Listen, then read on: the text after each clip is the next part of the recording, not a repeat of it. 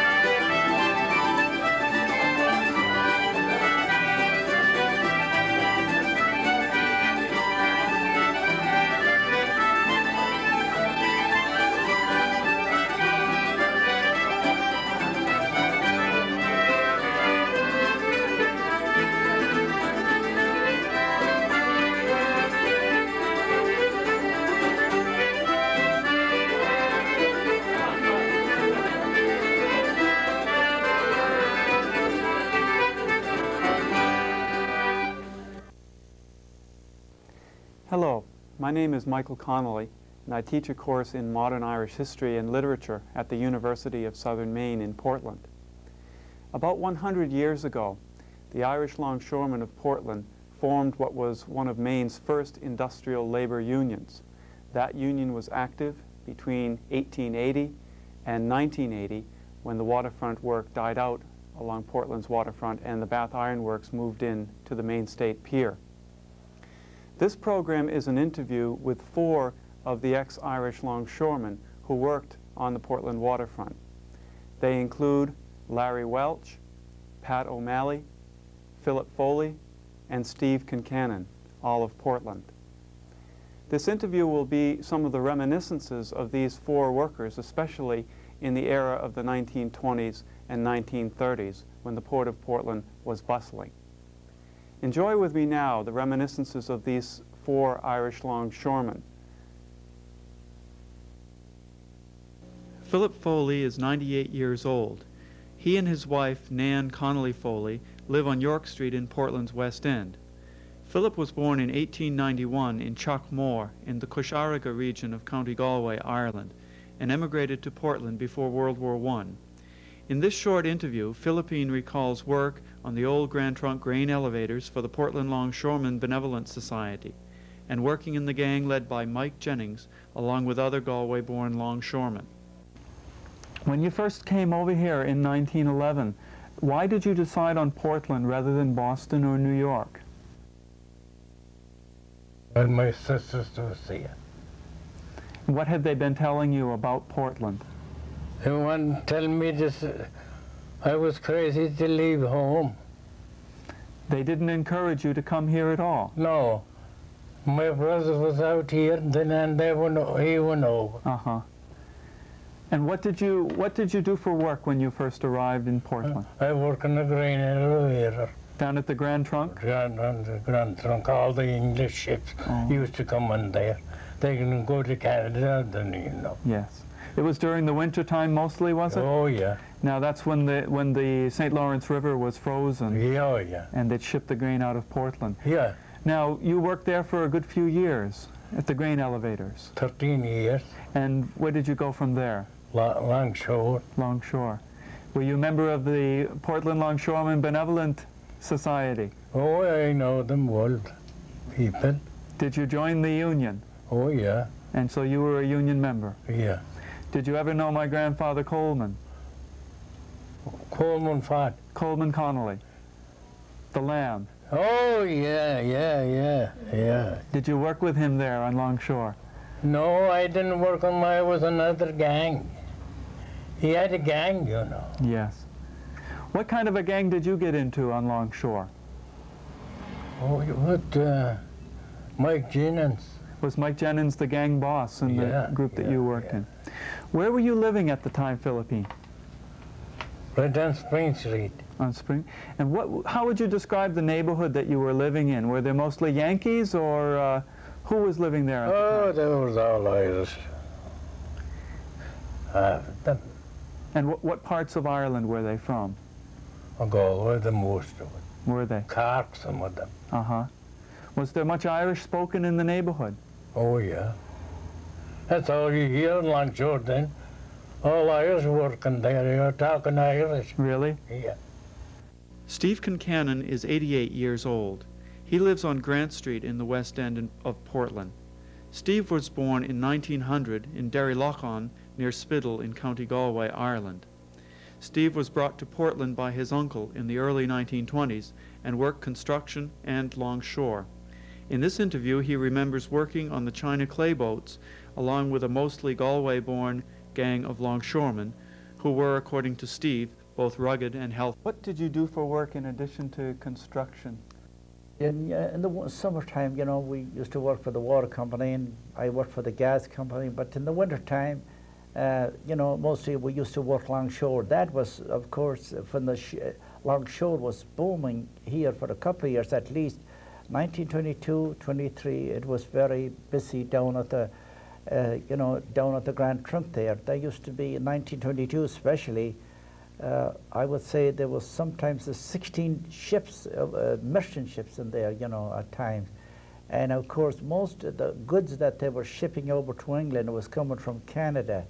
And the line of grain, beef, and cheese, and mostly all Canadian stuff that was shipped over from here.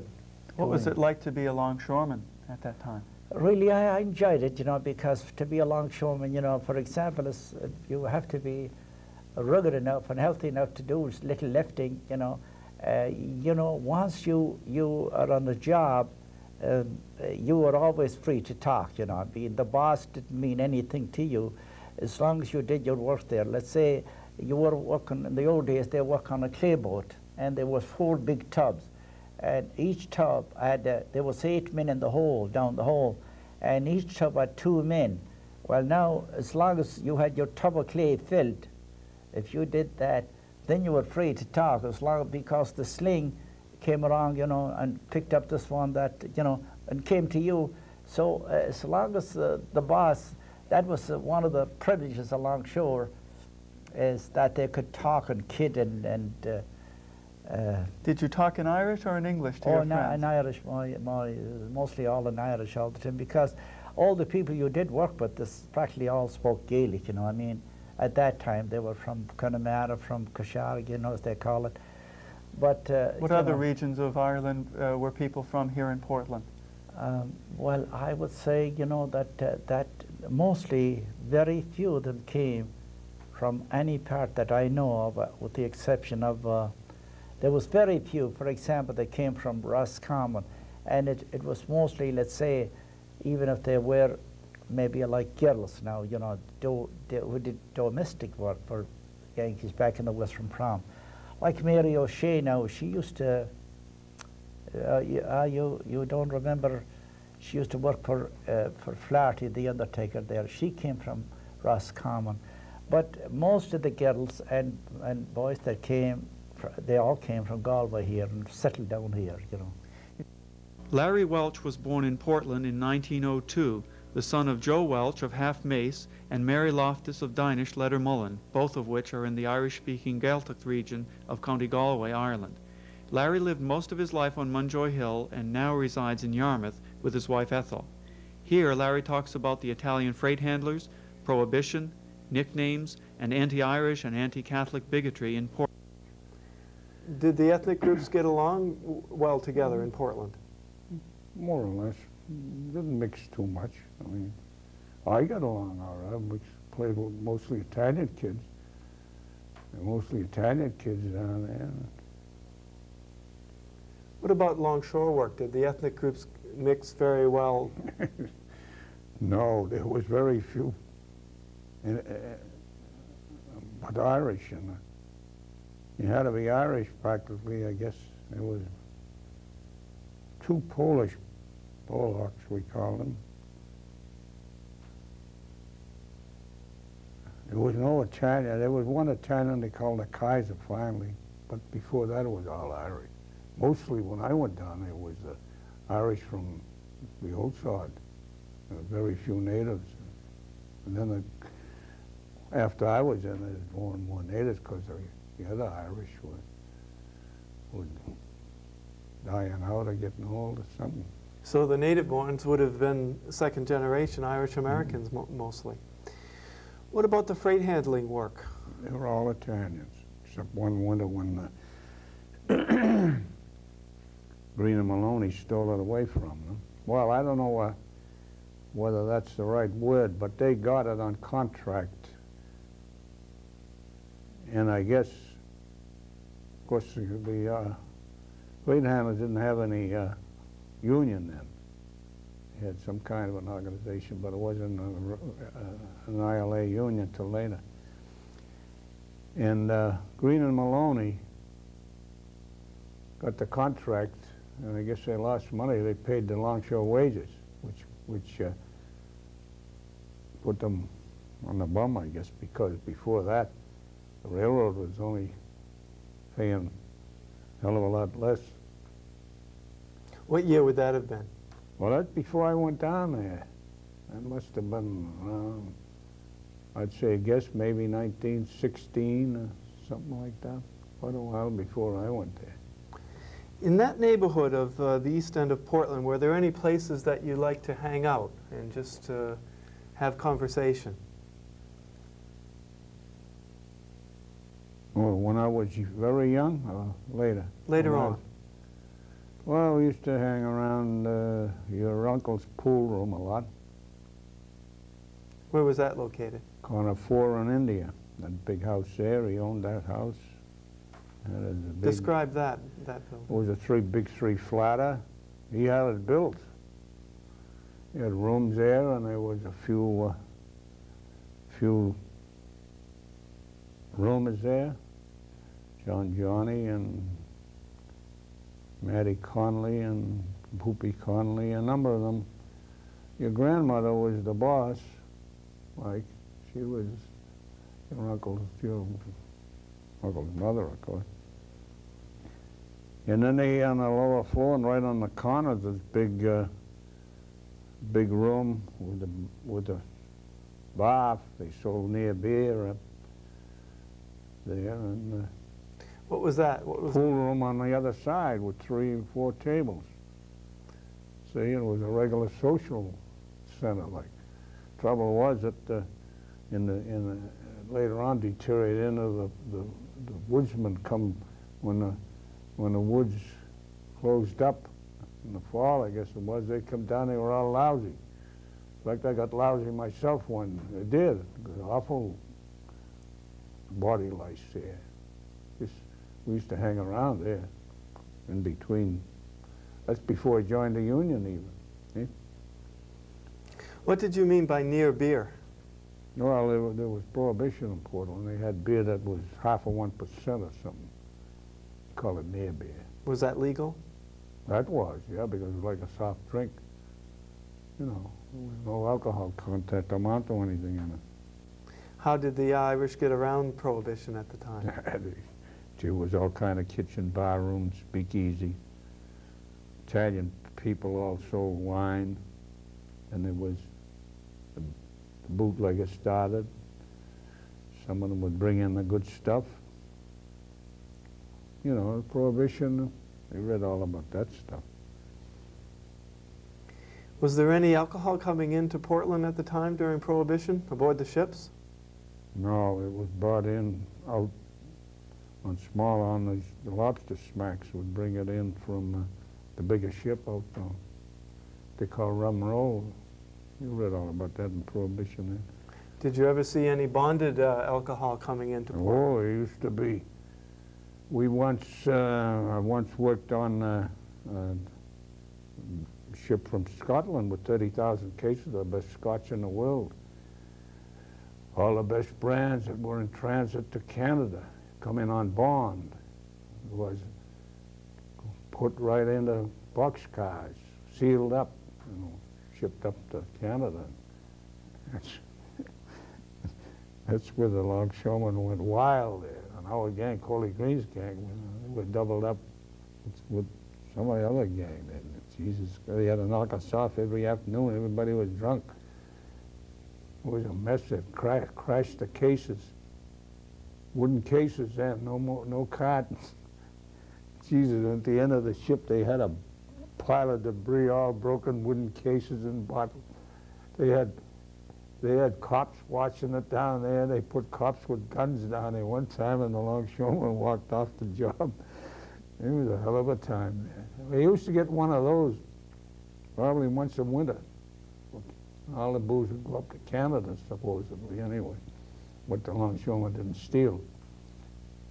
If you could steal any of it, of course, that was your prerogative as a longshoreman. I stole a couple of bottles of scotch. I don't know what kind of White Hot Cellar or something, good brand. It was all good brands, the best export. When you were working on your gang, you were a native born yourself, born here in the States. I was the only native in that gang. What are some of the nicknames that you had for the Irish born? Well, in that gang, the White Hope worked there, little Martin McDonough. And there was Kashariga Mike was working there. I don't remember any other. Did you have any names that you called the Irish born themselves? Well, derogatory names, you mean? Some of the wise guys, I always got along because I worked with them. I knew. They were all relatives of mine, mostly. Half-assed cousin. But my brother Joe and them, they got meatheads. They called them meatheads. You know, they thought they were so goddamn smart. The Irish were supposed to be stupid, you know. Did they have any names for the people that were born in this country? Oh, yeah. Wunshuks. My father used to call me a Wunshuk. Concannon. The natives, they called us. The natives, they had a little feeling too. After all, it was back and forth, I guess, you know. Was corner boy a term that was used? No, that's an Irish, that was never used that I know of, you know. Amongst themselves they might have called it. The lads, Billy Sunday used to call us the lads. Where's the lads? Did you get along pretty well with most of the Irish born? Yeah, I did. Did you notice any difference between them and the American born longshoremen?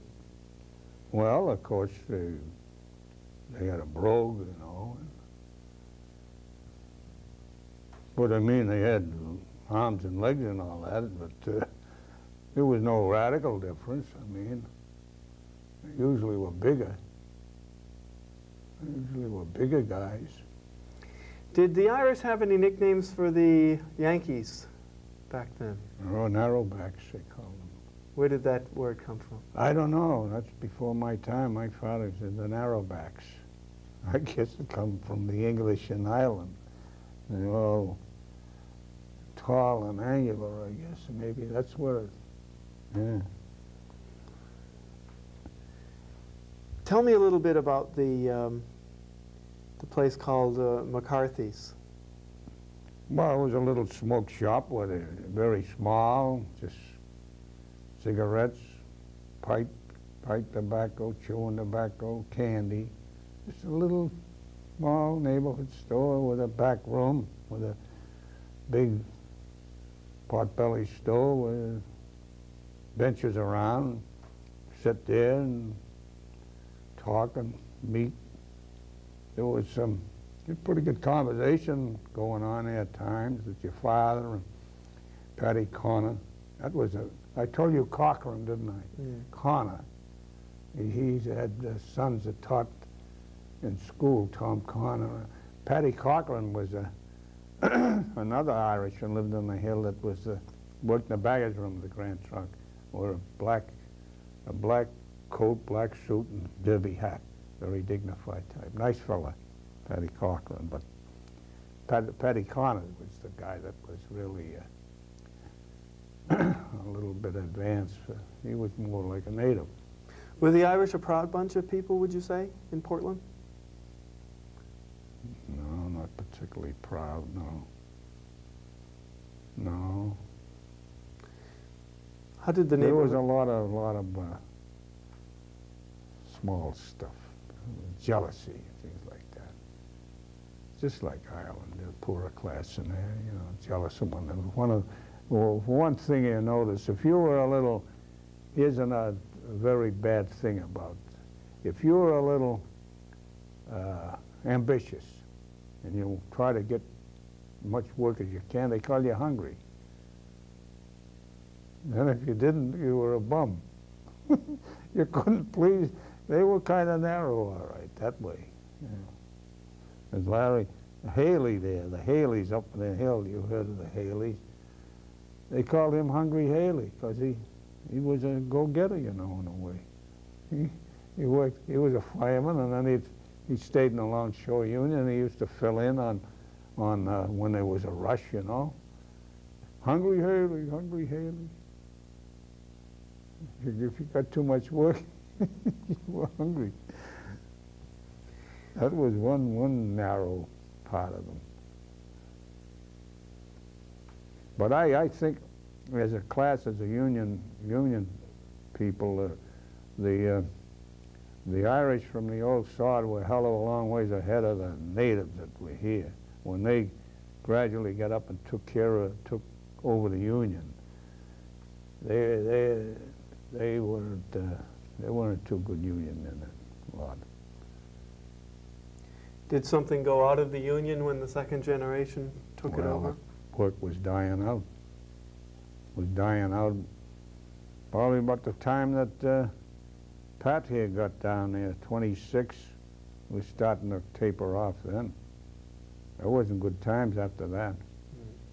What about the Irish neighborhoods? Did they stay Irish neighborhoods for a long time, or did you notice they started to change? They gradually started, like all cities they started. When they started accumulating a few bucks, you know, they moved to a better section. They started to get ahead in the world, learning. The next generation got better jobs. A lot of them become cops and postal clerks. And where did the Irish move when they moved out of the old neighborhood? First they started going above the Brewery Yard into Waterville Street and St. Lawrence, and then over on, of course they took over Kellogg and Sheridan, that whole section. And then a lot of the Jewish people started in, and the Irish started going somewhere else. That was later years, as you know how it evolved. No particular year or anything, and nothing big happened. I know. I wasn't around there a lot. I worked out Detroit, and I worked tree surgery all over the Midwest, out as far as Minnesota, went down south and worked there, and spent a whole year down in New Orleans. Twice I was in Detroit, and then I always worked around in Rochester, New York. So I was out of Portland quite a lot. Do you remember a lot of the characters down working longshore, or the characters in the Irish neighborhood back then? People that you would refer to as characters.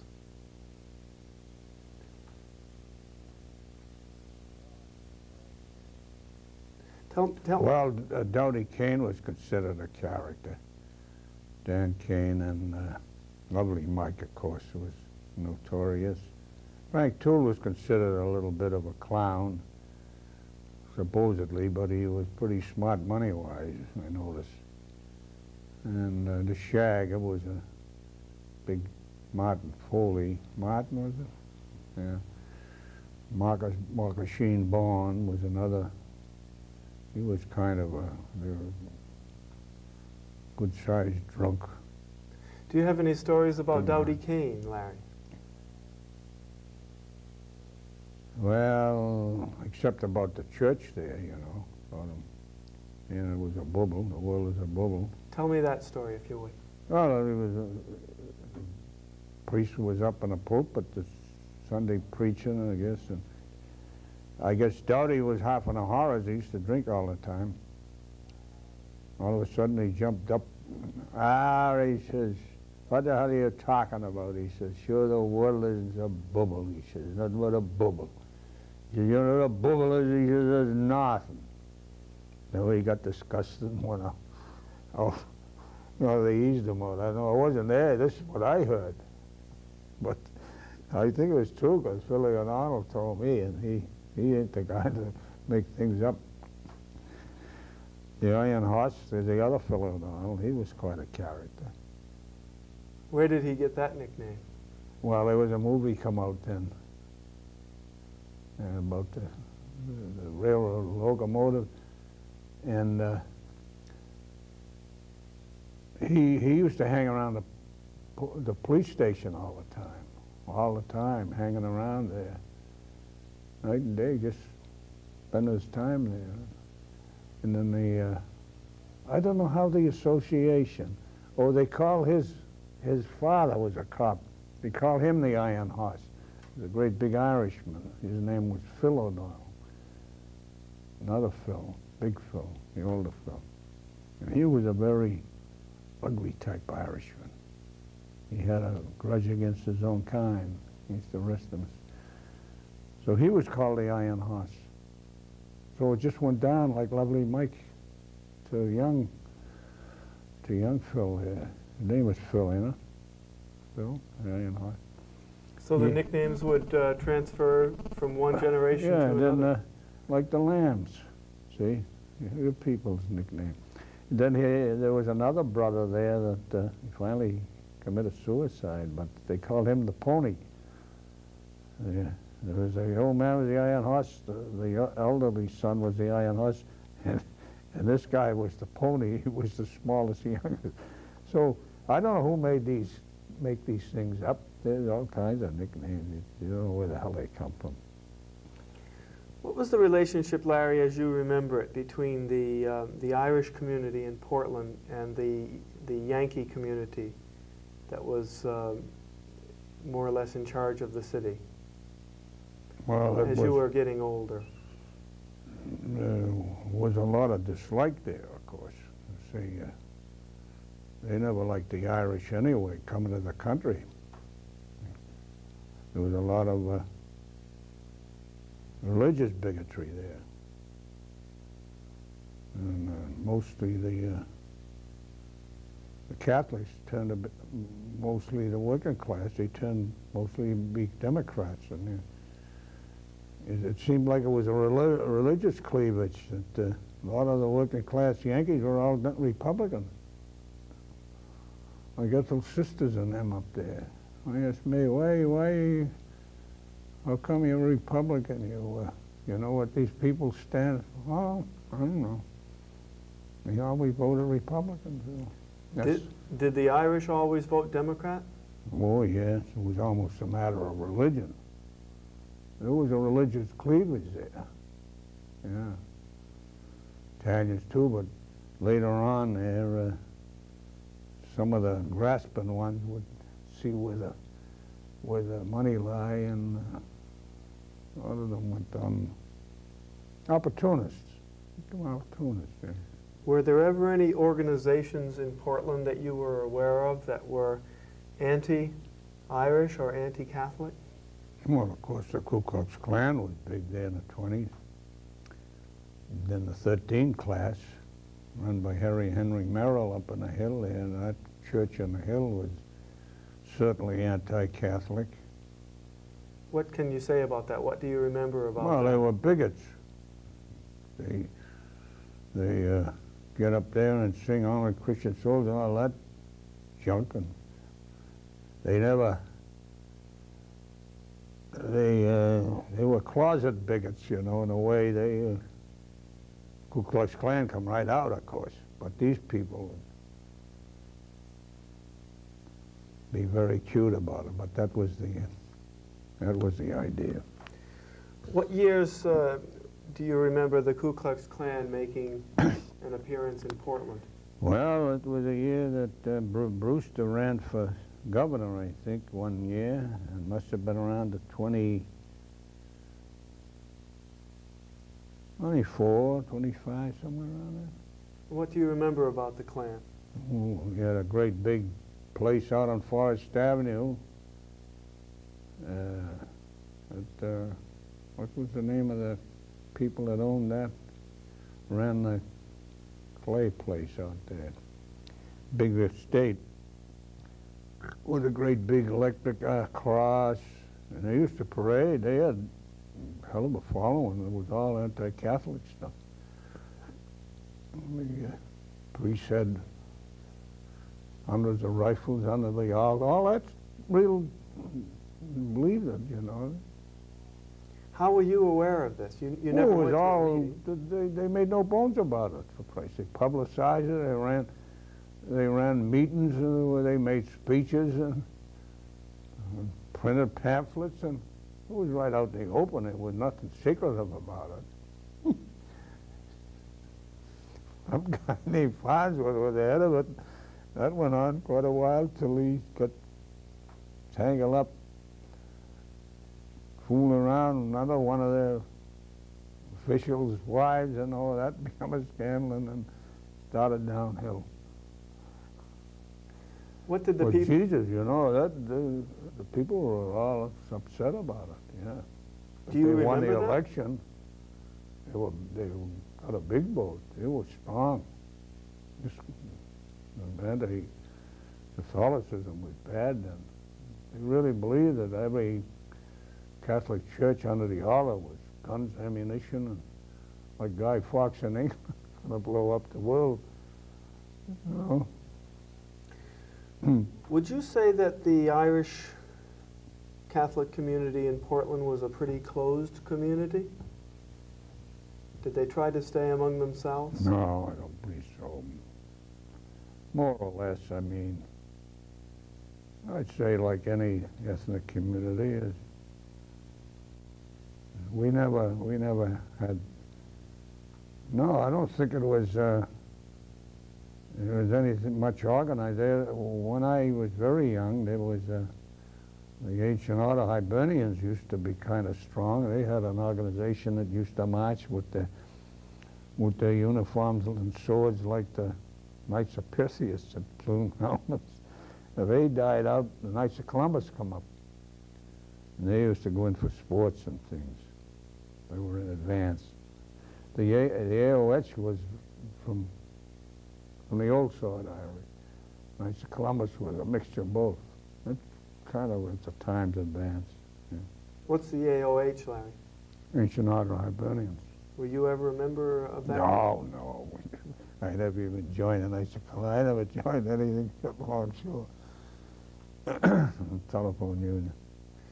Did you? No, that was for, in fact, it was dying out then. In this interview, Larry Welch is joined by Pat O'Malley, who has since died in the summer of 1988. Pat was born in Cornerone near Inverin, County Galway, and served in the East Connemara Brigade of the Irish Republican Army in the Anglo-Irish War. After being imprisoned by the Free State government in the early 1920s, Pat came to Portland, where he worked for nearly 50 years as a longshoreman. Larry and Pat had only seen each other in passing since the 1930s. Here they reminisce about Mike Jennings' longshore gang and recall several old longshoremen long since deceased.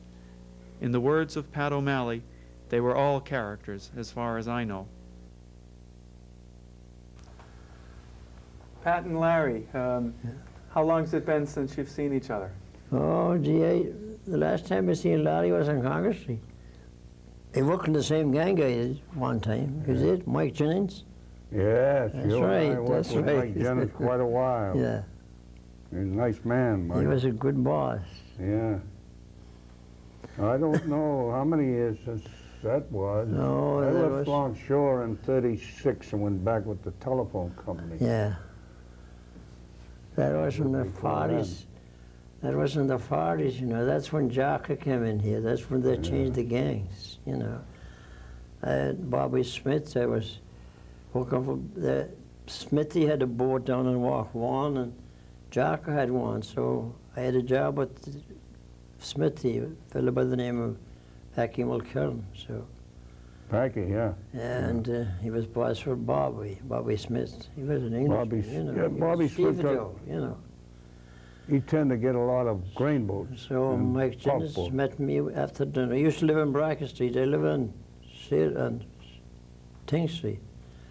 "Why wash it this morning?" he said to me. I said, "I didn't know you had any jobs." He said, "So, well, you come with me the next boat?" I said, "Yes." So that's how I got in with him. He lived on Bracken Street there. Who were some of the other members of Mike Jennings' gang? Can you remember? Oh, I get a lot of them. Barry Curran and Sammy Blumenthal. Yeah. And Joe here. And his brother-in-law, Grady, Mike Grady. And Martin Jennings. John McGovern. Father John. Father John is right. How many old-time longshoremen are left in Portland now? There's an very many. He and I guess. Who else Just is around? about. No, I can't remember. Pat Toole. Pat O'Toole, yeah. Mr. O'Toole, another smart man. He fell on the ice about a year ago. He had a broken hip. Oh, he did. I haven't seen. His wife passed away too. He's Who the got a hell son of else? priest. St. Gee. Patrick's Chapel. St. Patrick's Church, rather. That's Coleman. Coleman. Foley, he worked in the freight ships. Foley O'Toole. Before he went to the priesthood, he was a longshoreman? No, he wasn't. Never was a longshore. It's freight.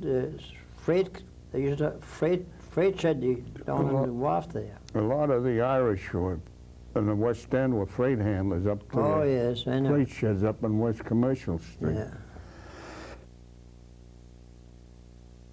Do you ever see any of the other old-time longshoremen these days? Well, I used to run into Omey O'Malley, but he is in our age.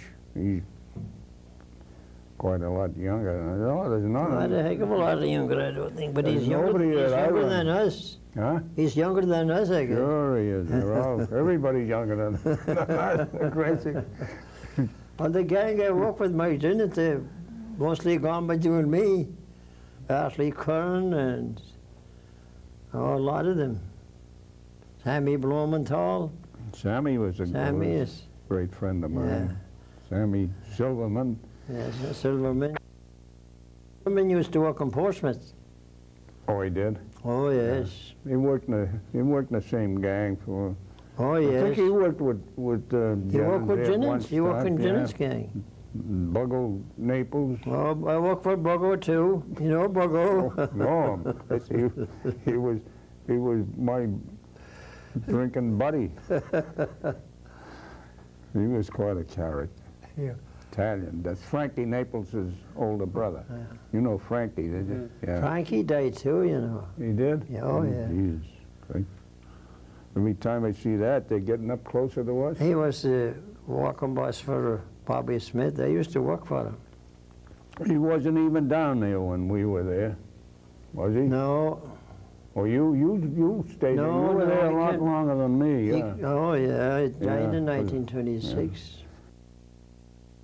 1926, I'd been in the Union about 4 years. That was a good time then. Oh, it Wow. was, yeah. All winter we had work.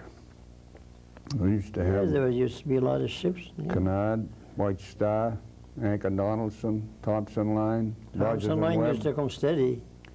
I worked the last Thompson boat that had come out of the port of Portland. Is that right? Peter, what's his name, was the boss there. I probably was on it too. What You Colin could Green. be. Here's the last Thompson boat that come out of Portland. Even though you're almost exactly the same age, yourself, Larry and Pat, you're second generation, Mm. and Pat, you're first generation. Yes. Did that make any difference in Portland? I don't think so. Way back there was some friction. Oh, yes, you know, the there always- natives were thought they were a hell of a lot better than the ones that come from Ireland. They called them that's meatheads right, when that's they right. weren't around.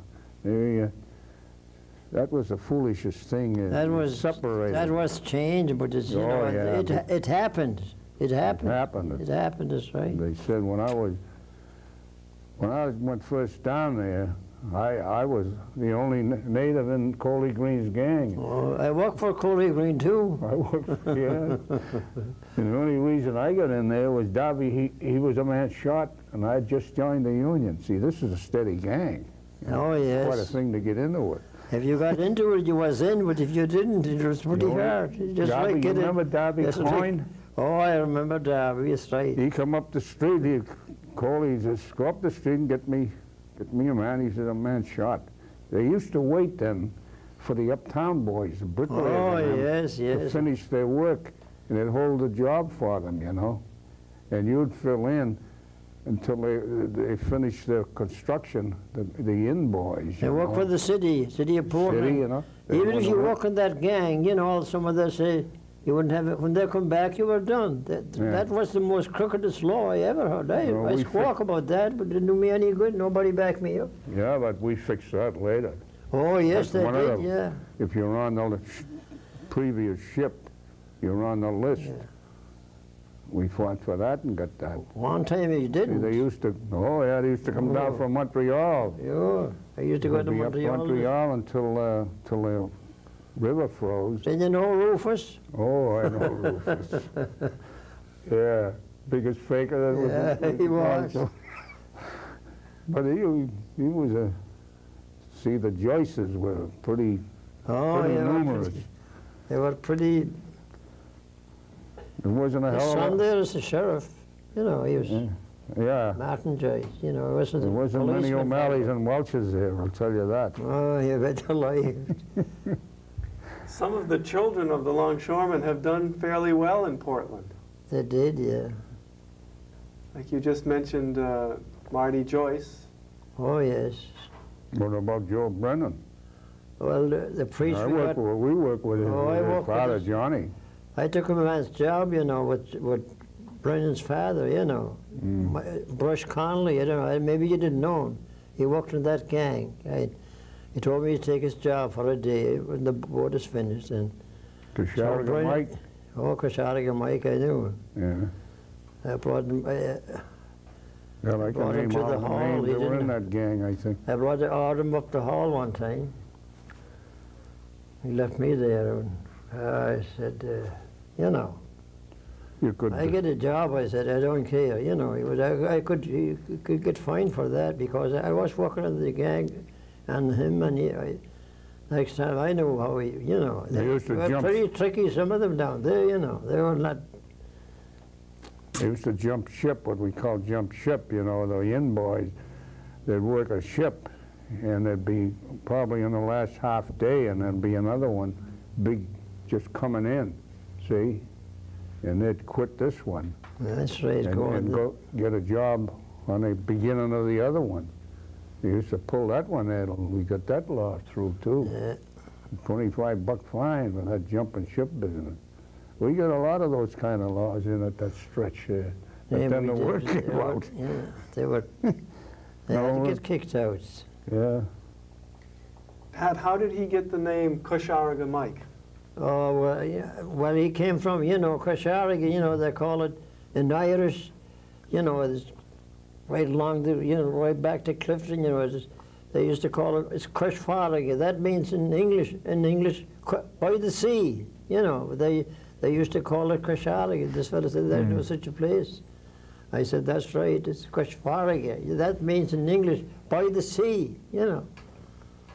So this was the part of Ireland that he or his parents had come from? Oh, yes, yes. He used to be a boss on the clay boats. There was the Cusharigas, the Connemara's, the Connemooners, Yes. the Collowinches. And they all come from a little different section, like sections, East you know. Deering and so on. But Jesus, there was ill feeling there. My oldest brother worked from for the- the government in Clifton. He died about a year ago. Was there He worked for any the government. He Was worked there friction, as you remember it, between those people from the different parts of Yeah, Oh, sure. yeah. Oh, they call them the dirty Cusharigas, the dirty Connemara's. You know, that There, parochialism stuff there. Just No reason, you know, really. You came from it was Concannon. ridiculous. This guy came from Cushfardig and all that foolish, you know, I don't know. But that went out the window, you know, a long time ago. Oh, yes. They'd say you can't trust them Concannon, that's the ones from the mountains, you know. That's where Rufus came from. Ah, Rufus and them. Rufus was in England. Us poor Connemara's were the poorest. We were the honest ones and the good people, wasn't we? Yes. supposed to be. Well, sure, them Kasharigas, the Connemara, they were smarter people, the Connemara. They were the kind that knew enough to get a three-flatter when the Connemara would be over to somebody's barroom, you know. we weren't too bright there, I don't think. About the buck. The bootleggers. Yeah. Did many longshoremen get to own homes? Some of them. Some, I wouldn't say too many. No. I'd say a smattering. They all seem to trend toward three-flatter. Any man, any of them that had steady jobs, they got houses. That's Scanlon, you know, like Peter Scanlon, he had his house, and a few of them. Pat O'Toole. Well, Pat O'Toole never worked, he worked in the elevator, you know. Before it closed, quite a few of them got houses. The Joyces, and he had a steady job. The Joyces. And he had a big family, King, too. Pat Davis. Davis, yeah. Davis knew where a buck was. Pat Davis was a nice man. Pat, yeah. He's a cousin of my father. He and his wife both. And Pat O'Donnell. Pat O'Donnell was a hatchman for Coley. Yeah, he was. I worked. Yeah, he was a decent man. He was a nice man. Pat O'Donnell he was a real gentleman. He was. A gentleman is right. He was a real good man. Yeah. What do you remember about him? I remember that I was working on a schooner of lumber. Remember the schooner used to come in and would be a whole summer's work unloading them.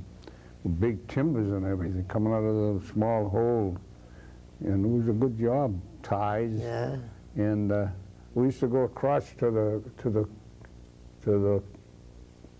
the cart there where they eat dinner. They all rice, and the wharf would come down, and then there'd be about a foot drop onto the cinders. And this noon going across there, and I sprained my ankle. Pat was on the bibber line. They would let the arm go out with the load, just sitting there with the weight on it, and he'd pull it back. It was an easy racket. Jesus, my ankle swelled up. You know what Pat did? He put me sitting there doing that, so I was able to stay working. Oh, yeah, he was went out on the truck. He was a nice man. Now, that is something. You know, ain't too many. Feliz, the son is in... thought about himself. Feliz in Florida. Billy. Pat O'Donnell. Oh, yeah. Billy and I went to Europe together when we were 17 years old. That's where I got this foolish thing. He's got one, too. Yeah, we both shipped out. Phil was nice. He always gave me a clay job. dock. How old were you, Larry, when you went off to Europe? 17. That's what I'm just saying. He was younger than me even. He's probably just barely a little better than 16. I think Larry's around here sometime, you know. Larry? Yeah. Larry O'Donnell. I lost track of him. No, he was Florida. He's got a house here somewhere. He did, yeah. Yeah, I don't know. Does he come down to the summer or not? He's got a boy that's retarded. I used to go to that Sweetser school. Yeah, and the younger guy, Doc, he died over in oh, yes, Doc. He did. Out and he got cholera somewhere. I remember he went out in a grain boat. That was the end of Doc. One boat, so I never worked a grain boat. I did some bagging. Yeah, bagging was nice. Blocking out and all that, I stayed away from that. They had nothing for you, no respirator, no. They had them at they did it at the end of it. You put your handkerchief over your mouth, that's all. We would go in it anyway. Would you say it was dangerous work? Of course it was. Dangerous. Jesus, I almost got killed at least 3 times. I was on the double whip there, was over the hatch for Philly O'Donnell, and I was on the throwing the hook. Yeah, I mean, that throwing the hook, yeah. That's And what's you a see, double. that's a they double used- whip is where they they work used to two call up that and double down. whip. Mm. Make more work. That And was they- tough, you know, throw that hook, you know, sometimes Yeah, you had to be I pretty did that. accurate with that. there's a trick to it. There was a trick to it. You just let it hang there and just when it can. See, the in boys didn't think that the natives could do it, you know. Oh, yeah, they thought it wouldn't be Remember an Sammy? Irishman. What happened to you, Larry, when you were doing the double whip? Well, they had, you see, there's two up and downs, and there's one over shore. That's 3 winches, and usually there's only 2 winches to a hatch. See, unless they use drum ends. See, and the drum ends, and they had to use a winch in this was a Yeah, number 2 hole. yeah, they did. And up there was a winch in number 1 that they were using too, the 3 winches. And that fellow there couldn't see. I'm the hatchman too, throwing a hook, and I give him the signal. See, so there's 2 of these going up and down. Then the one ashore comes back. Faster walk. And I was moving out to tell them that the boss wanted them to dig more up this way. See, it was China clay. Yeah. And I forgot about the one coming back from there, and that one of the winchmen saw what was happening, and he couldn't go. I couldn't hold it or something. Anyway, the bucket come back and hit the. You know, you've seen the Colemans over about that Colemans high, over the ship, yeah. steel, and a big bucket. You know, great big iron and. Was dangerous Well, too down the hole. And I was telling them then, I was just out where that was going to come. It usually is up in the air, but for some reason, one of the winchmen could see that I was in the way, and he eased up. And what happened, just at the last second, I moved up where I should be, and that hit those Colemans. Oh, yeah. I would have been smashed right to the You would. Were there serious injuries longshore that you remember? Somebody, Pat Davis. What? they used to have the tubs down, you know, and they dig too deep, and this Frank O'Toole's brother got suffocated. You know, the pile come on, a pile of clay, you That know. pile caved in, yeah, that's before my time. They were digging down too much, you know, and they left it high, and he got suffocated. That was in 19. Yeah, before I was there. Yeah. One good friend of mine got killed down there, Tony Catoni. Oh, I heard about him, yeah, he did, yeah. He carelessly, there was a shot hatch, but that shot was in the wrong place on the beams, you know, and the lower hole was all empty. They were putting the stuff on the tween decks. Jesus, that let go, and he went down about 20 feet. He must have broke his back or something because he only lasted about 2 hours. John Coyne lost his leg, didn't he? Remember John Pat Coyne? Davis lost a leg. Yeah, and so did Foley Coyne. Green got all smashed up. Yeah. Mike Major got all smashed up. Right in the same gang I was in. And even the captain of one of those Thompson or Rankin Donaldson fell down his old hole one noon time. Yeah, And Some fella used to be a walking boss, he fell down, and that was the end of him. He was Irish, if I get his name, that'd at the be Grand Trunk. before my time, maybe. Yeah, I wasn't in the Union then, he fell down. He was walking around. And Pepper Gullivan, they never heard from. They don't know what happened. But he, remember Willie Gulliver? that's his brother. Huh? Willie, this was Tommy, his brother. Oh, yeah. Cousin of Yeah. Willie. Yeah, Willie was quite a boy. He was. He was a good guy for the Union, though. But They had nicknames for everybody. What do you remember of the nicknames, Pat? Oh, this fella Jice, he died, Walter Jice. Willie Pep, you know, we used to call him Willie Pep, this Willie Gulliver. And he was kind of lame, you know, limping. Stepper Fletcher, we used to call him. Fletcher, yeah, you remember him, he was an actor. Hey, Fat, he's coming. Who's coming? You know who's coming. Up and fetch it. What about Gorvin? Did he have a nickname? No, Willie Pep. They used to call him Willie Pep. Yeah. Dustpan Willie. Dustpan Worked Willie. for the Yeah. post office on maintenance. They call him Dustpan Willie. Yeah. His name was William. Is he the same as the church mouse? No. He used to be arguing Oh, all the the time. church He was quite a union man. He used to be arguing all the time. Why did they all have nicknames? I don't know. They used to call me White Hope. What they call you? White Hope. They used to call Matty McDonough White Hope. I don't They know. used to call Big Martin Steve. McDonough the little guy. Oh, yeah, that's him. Yeah. The white man's hope. I don't know. I never had a You know nickname. Big Steve O'Donnell? Big Steve. Yeah, he used to, he called me, White Hope, get out of the way. He used to be over the hatch. Watch Jesus yourself. Christ. Don't let that change. He was a tough little cookie. He Never was. Never quit. He was He'd there in fight the John. beginning and He'd he fight beat John.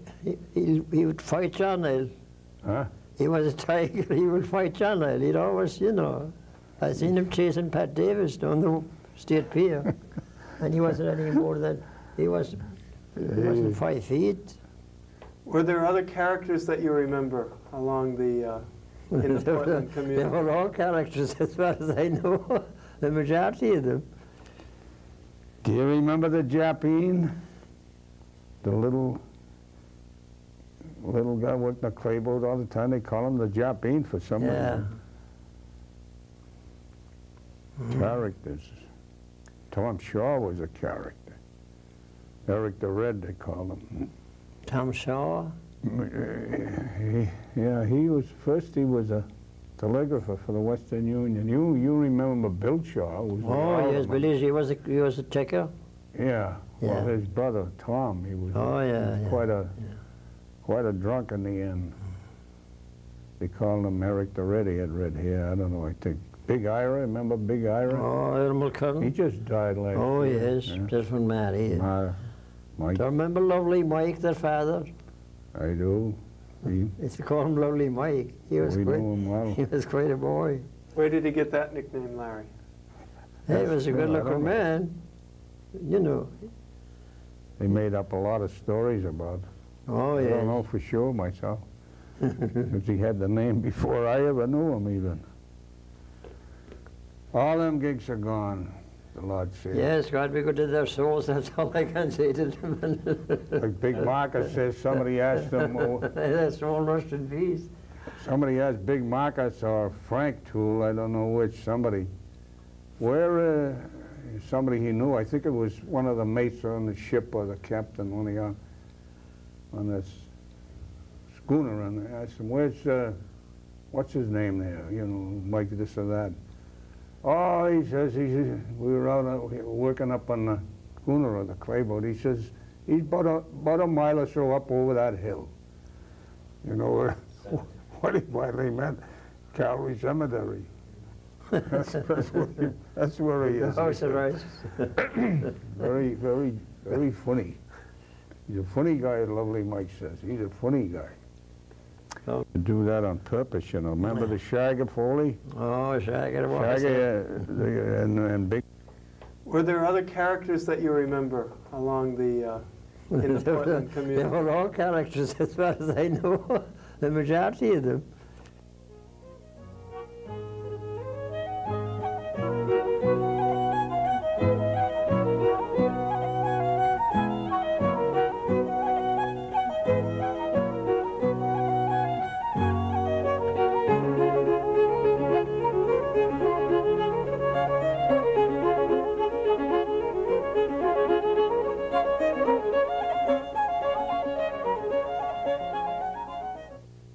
TV4, Extraordinary